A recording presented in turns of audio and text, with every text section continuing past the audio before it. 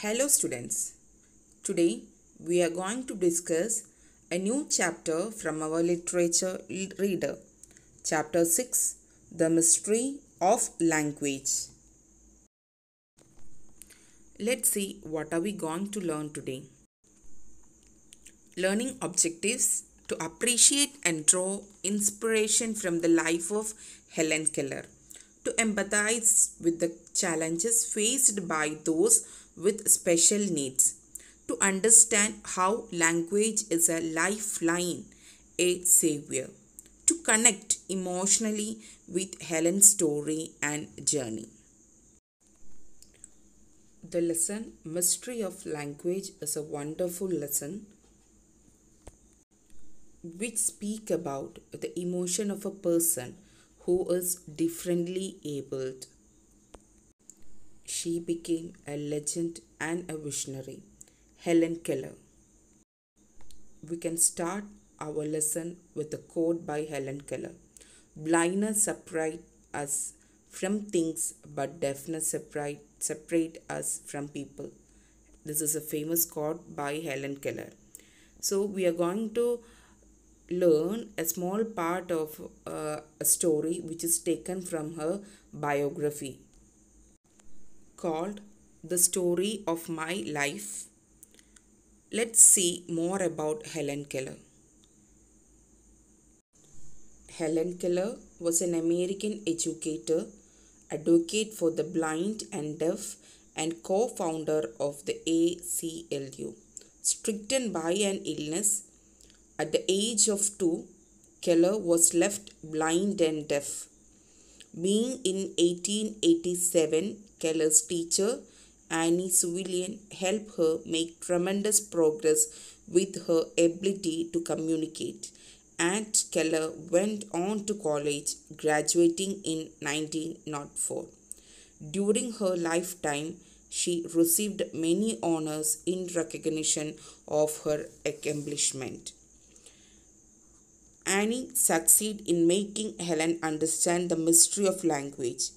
Hellen later learned to read not only English but also French, German, Latin, and Greek.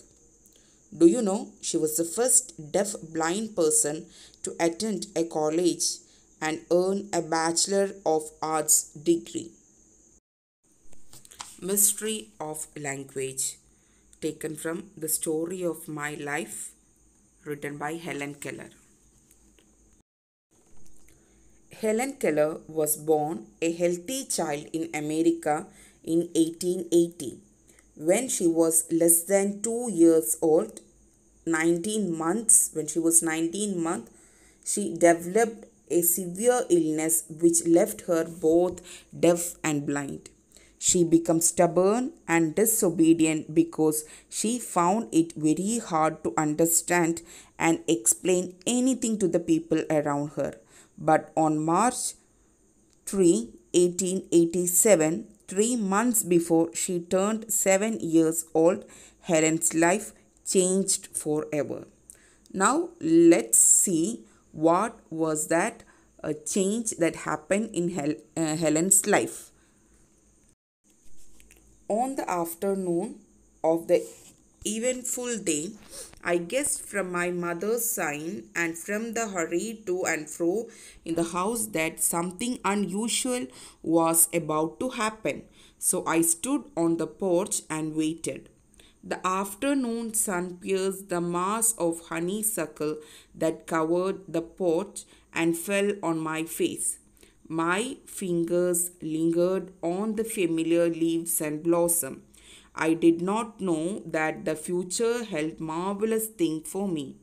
Anger and bitterness had preyed upon me continually for weeks. Now a deep languor had taken over. In the first paragraph, we can see that Hellen Keller was both deaf and blind. This is extract from her autobiography. She writes in the first paragraph, she is writing about her childhood when her teacher Anne Suvillian come to her home as her teacher and change her attitude towards life. On the day Anne was to arrive at her house, Ellen sensed an air of something new, strange from the way her mother was bursting, like she's working very hard. She could feel the warmth of the sun on her face, and she stood on the porch and waited. She had been frustrated at being unable to communicate with her family, and now she was indifferent. Has she sensed something coming towards her? Let's see what happened next.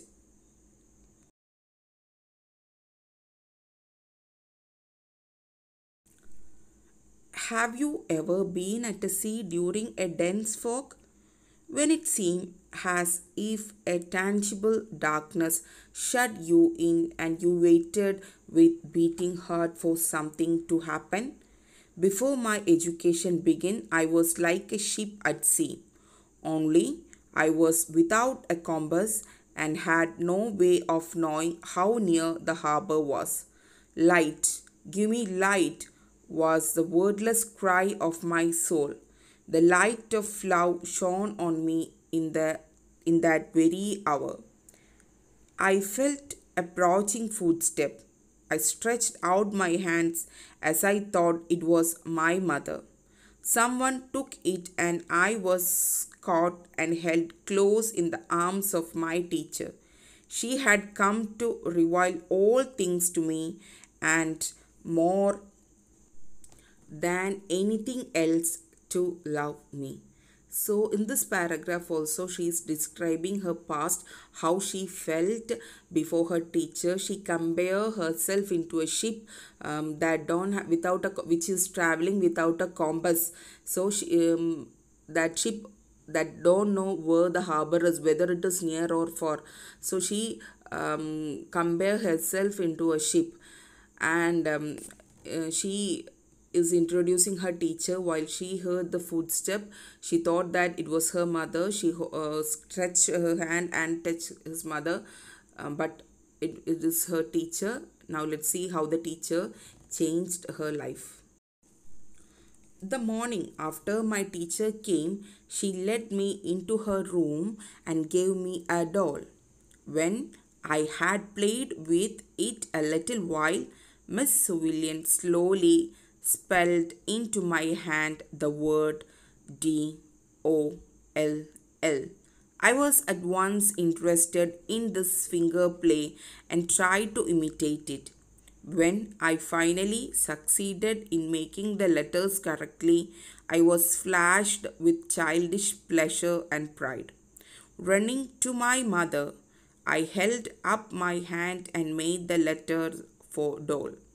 I did not know that I was spelling a word or even that words existed. I was simply making my fingers go in monkey like imitation. In the days that followed, I learned to spell a great many words in this uncomprehending way: pin, hat, cup, and a few verbs like sit, stand, walk, so on. But my teacher had been with me several weeks before I understood that everything has a name. The next day, Miss William, her teacher, gave Helen a doll to play with, and then she touched Helen's hand with her finger in a certain pattern that spelled DOLL. Helen was excited with the finger play but did not know she was spelling a word. She was not yet aware of the concept of spelling. She learned to spell many other nouns and verbs before she realized that everything and every action had a name. One day, while I was playing with my new doll, Miss William brought another doll, put it into my lap, and spelled DOLL. She tried to make me understand That doll applied to both. Earlier in the day, we had a tussle over the words mug and water. Miss William had tried to impress it upon me that mug is mug and water is water. But I continued to be confused by the two. In despair, she had dropped the subject for the time, only to bring it up again at the first opportunity. I began impatient at her repeated attempts and seizing the new doll. I dashed it upon the floor. I was delighted when I felt the fragment of the broken doll at my feet. I felt neither sorrow nor regret. I had not loved the doll. In the still dark world in which I lived, there was no strong feeling. I felt my teacher sweep the fragment to one side, and I had a sense of satisfaction that the cause of my discomfort was removed. She brought me my hat, and I knew I was going out into the warm sunshine. This knowledge made me skip with pleasure. But she was confused when her teacher spelled the same word doll while making her touch both her new doll and a rag doll. The teacher was trying to help her understand that doll was a common name for both the kinds of doll. Helen had a similar problem trying to understand that mug was different from the water in it. She was angry with Miss Williams' attempt to make her understand the difference. She threw down her new doll in frustration and broke it. She did not feel sad for breaking it or trembled for showing her temper. She felt enclosed in a dark, silent world, and her response to the world outside were not deep. When her teacher brought her hat, Helen was happy because she could make out that they were going out into the warm sunshine. We walked down the path to the well house, attracted by the fragrance of honeysuckle with which it was covered. Someone was drawing water, and my teacher placed my hand under the sprout. As the cool stream gushed over one hand, she spelled into the other word water, first slowly, then rapidly. I stood still, my whole attention fixed upon the motion of her fingers. Suddenly, I felt as though I was starting to understand what the motion meant. And somehow I understood the mystery of language. I knew then that water meant the wonderful cool thing that was flowing over my hand. That word awakened my soul, gave it hope, and set it free. There were barriers still, it is true, but barriers that could in time be swept away. The strong smell of honeysuckle told her they were walking towards the pump house. Someone was drawing water, and Miss William made Helen feel the water gushing on one hand from the spout, even as she spelt Water on the other. At that moment, Helen felt that she had understood the mystery of language, that it was a medium of communication. Her teacher was telling her that the thing flowing over her hand was water. Suddenly, she felt connected with people and things around her. She had broken the barriers of her silent darkness. I left the well house eager to learn. Everything had a name, and each name gave birth to a new thought. As we returned to the house, every object that I touched seemed to come to life. That was because I saw everything with the strange new sight that had come to me. On entering the door, I remembered the doll I had broken. I felt my way to the piece and I tried vainly to put them together. Then my eyes filled with tears. I realized what I had done, and for the first time I felt regret and sorrow. I learned a great many new words that day. I do not remember what they all were, but I do know that mother, father, sister, and teacher were among them. Words that were to make the world open for me.